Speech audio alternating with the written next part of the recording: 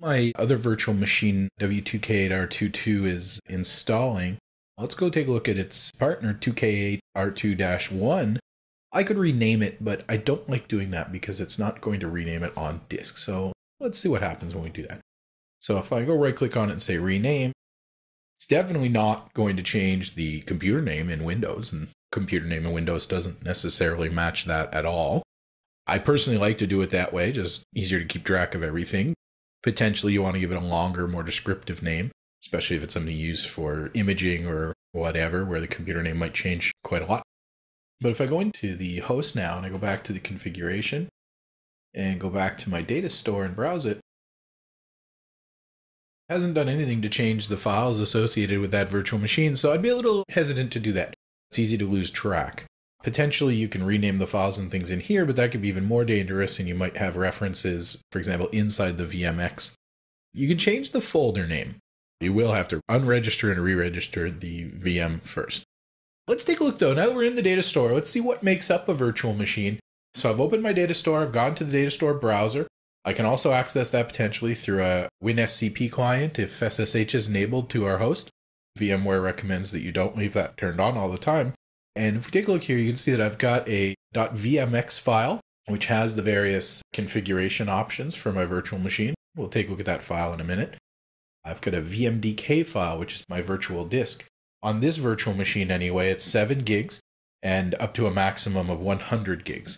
That's a little different from what I had chosen in my W2K8R2, which is still installing. And if I go over there, we'll see that I do have a file.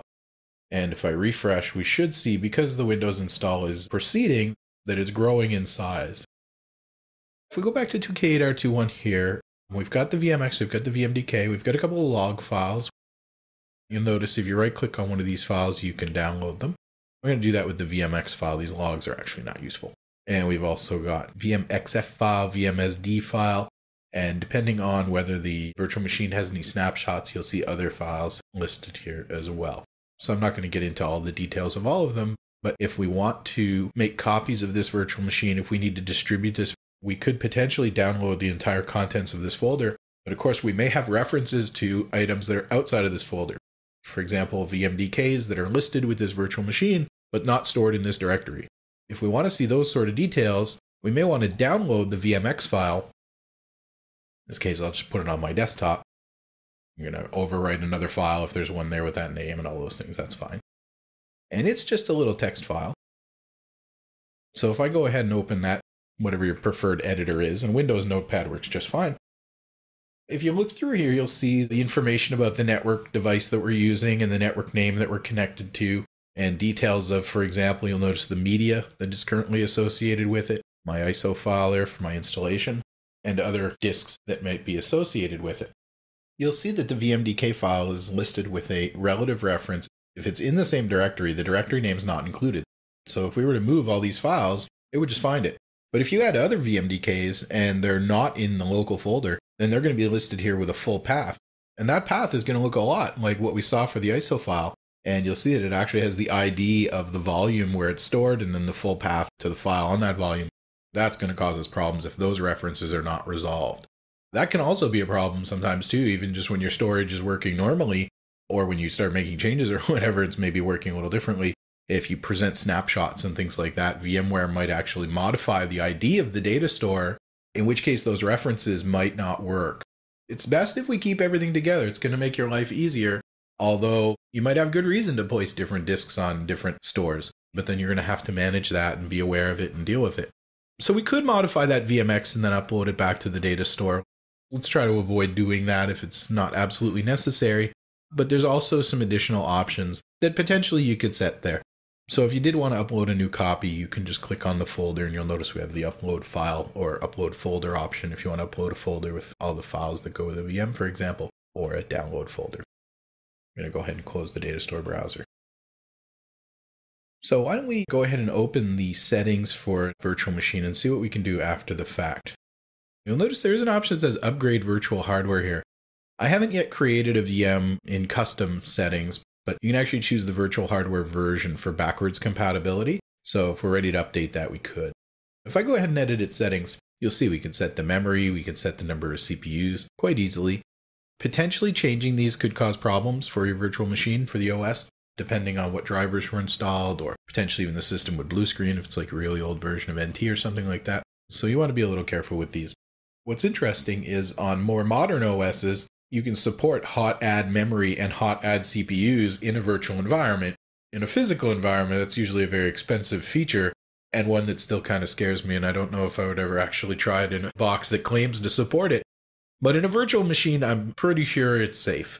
But we have to have an operating system that supports it inside the guest. So for that, you'll see over in the options, we've got memory CPU hot plug. If your guest OS supports it, that's when these options will be available. Otherwise, it'll block them out.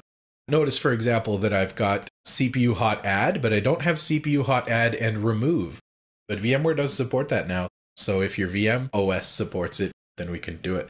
So that could be quite interesting, and we could dynamically scale the resources available to a virtual machine without having to take it down. However, what we might find is that we don't necessarily want to go and modify these things all of the time and be adding and removing CPUs and trying to manage all that type of configuration. We have things like reservations and limits and the distributed resource schedule. Maybe it'll make that less necessary.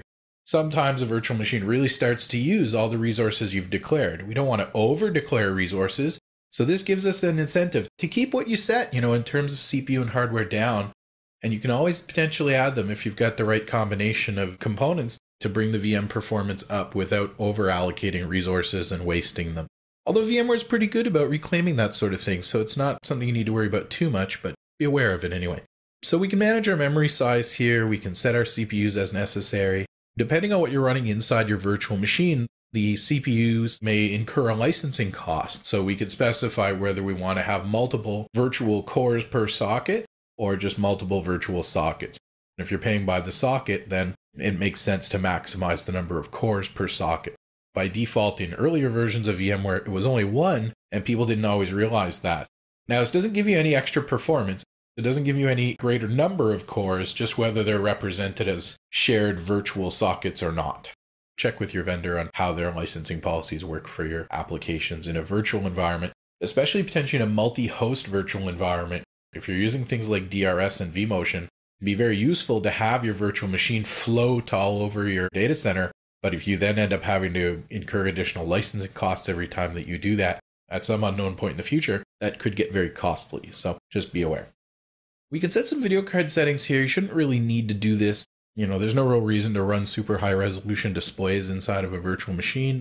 One of the things that could be interesting is if you want to do something more useful on your console, you could use direct path to present a video card to a virtual machine and have a virtual machine drive a monitor off of the back of the ESXi host. You're not going to be doing much in the way of vMotion at that point, mind you, without some reconfiguration of that VM, but these kind of things could be done. For virtual machines that need to communicate with the host at very high speed, virtualized storage appliances, for example, or maybe some sort of security device, or something that's going to participate with the hypervisor at having large volumes of traffic, we've got this high-speed communication interface. So we can enable it here if we want to. We've got the SCSI controller listed here. Because I said I was using Windows 2008, it said, well, you should use an LSI Logic serial attached SCSI controller. It might have recommended something else, a Bus Logic parallel SCSI or an LSI Logic parallel SCSI. If I want to add additional SCSI controllers, I actually add additional hard disks. If necessary, I can go ahead and click Add here and add all the various other types of devices that are supported or more of the devices I already have for network cards or drives. You can map a physical SCSI device into your virtual machine. Maybe you're driving some piece of industrial equipment or something. You could virtualize the machine and still have it access the outside world. We have something similar with the serial and parallel ports. So we can actually pipe out to not just the physical port on the host, but also to name pipes and networks and so on. Some interesting features for virtualizing things like data acquisition equipment or graphing and monitoring and probe type equipment and so on. So if you go over to the Options tab, you could change the operating system that's installed if you ever need to do that. You've done an upgrade or something inside a virtual machine. You can also specify how the toolbar buttons behave, and we can integrate with some scripts.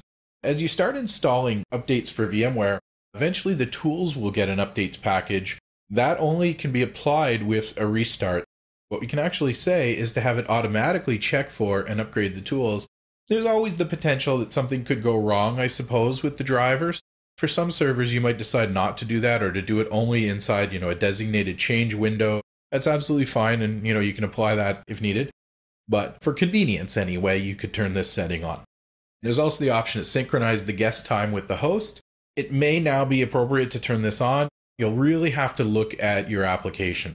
For example, a domain controller, an Active Directory domain controller, should never be rolled back in time, not even by 1 second, according to people I've spoken to. It's just not supported. Active Directory inside virtual machines of any type, not just on VMware, is a sensitive and tricky subject for this timekeeping issue. There's about 100 pages of documentation on VMware's website on timekeeping best practices. And it really still says you could do it this way or you could do it this other way, but there's cases for both. You'll need to look into those for your needs. You shouldn't really ever need to access the BIOS of the virtual machine. You might remember when I opened the console of my VM, it goes by very, very quickly on a virtual machine compared to a physical host. So you can say, the next time the virtual machine boots, force it to go into the BIOS. Again, there's really not much to change in there because we don't present the full capability of the hardware to the virtual machine.